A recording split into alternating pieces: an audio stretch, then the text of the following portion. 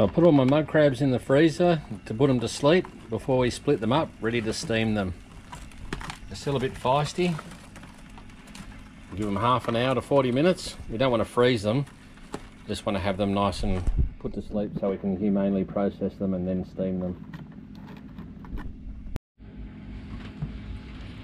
I'll have a look at it, see how these crabs are going. Look like they should be pretty cold. No movement. Very good. Guys settle down as well. Do these little guys first because they'll be the coldest. Start off with 3. That should get us off to a good start.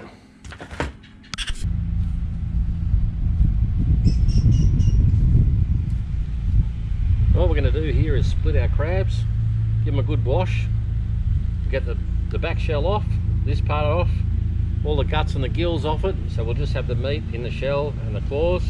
That'll be what we're going to go and steam. So first off, pull this the back shell off, get your thumb in like that, off comes the shell.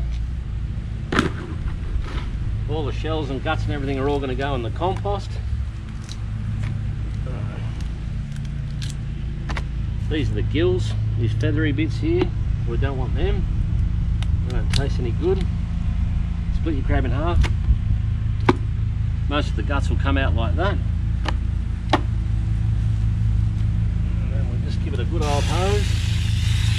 Hose it in fresh water like this is fine, because the meat's all contained in the shell. And into our colander that we're going to steam the crabs in. Make sure you get all the guts out. It's those guts that give the crabs a bad smell when you're cooking them. Here we get a little male one. Same again. Off comes the back. These are all these feathery bits here, that's their gills. Can't eat them. They come off. Take out the mouth. Split like so.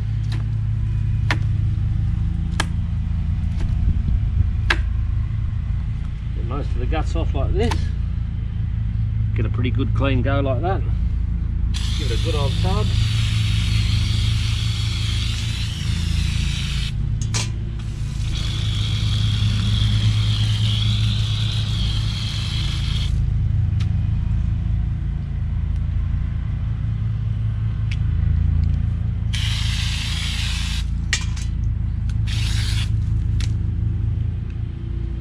One more little one to go. Doesn't take long to split them like this. These little guys are a little bit easier to get off. Mouth out, gills off, split it in half.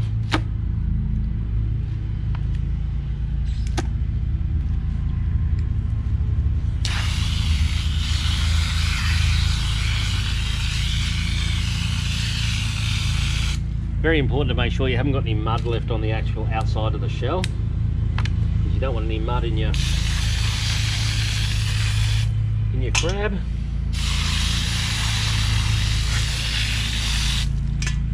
All this calcium in the shells is fantastic compost in the garden. Alright.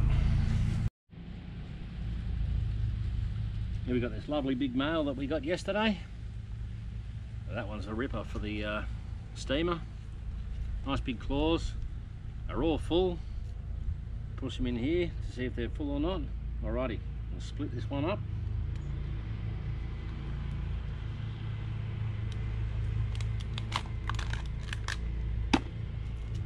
Off come the gills.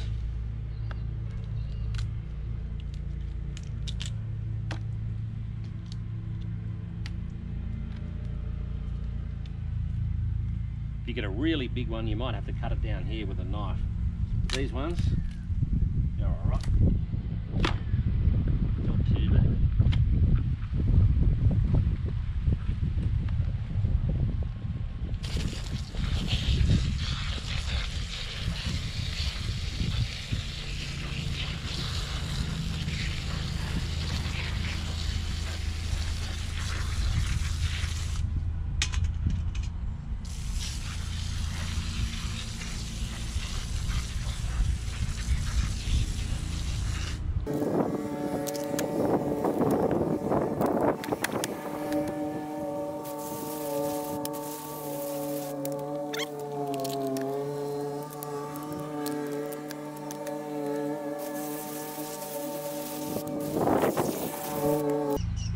that's it. All our crabs are cleaned up.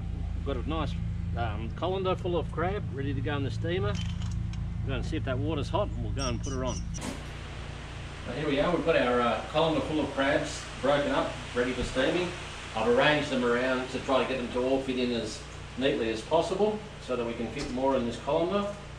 This colander just sits nicely across the pot, slots in like that. We've got the water boiling. I'm going to whack the lid on and we'll give these 20 minutes to steam, and then we'll be putting them in a nice slurry with salt and our crabs will be ready. We'll make up a nice slurry to cool our crabs down as soon as they come out of the steamer. The ice slurry will stop the cooking process and will help the meat shrink back inside the shell to make it a lot easier to get the meat out. So the crabs are going to get steamed for 20 minutes and then they'll be into the slurry just for a few minutes just to cool off. We'll put a little bit of salt in, about a tablespoon.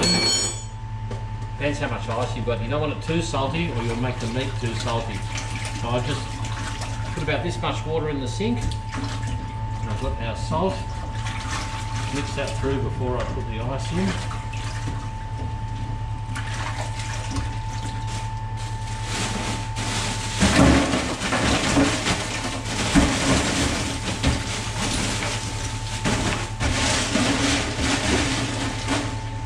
There's probably half a bag of ice in there. This is a 5 kilo bag, so about 2.5 to 3 kilos of ice. And we've got 1 tablespoon of salt. Just taste that. It's not crazy salty, otherwise you can make the crabs too salty. Alright, so we've got about 5 minutes left for the steaming and then the crabs will be ready to come off. Okay, well our crabs are pretty much finished steaming. And that's what they look like in the pot. Got beautiful red colour. I'll just turn the heat off. This will be very hot.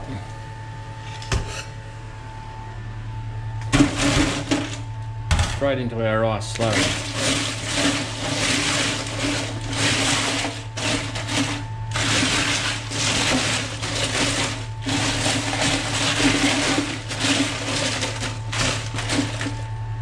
We'll just give that side a chance to get cool and then we'll flip all the crabs over. You might be thinking, why wouldn't you just use ice instead of ice and water and salt? It's because the water has a much greater surface area on the crab and takes the heat out of the crab a lot quicker than just ice by itself.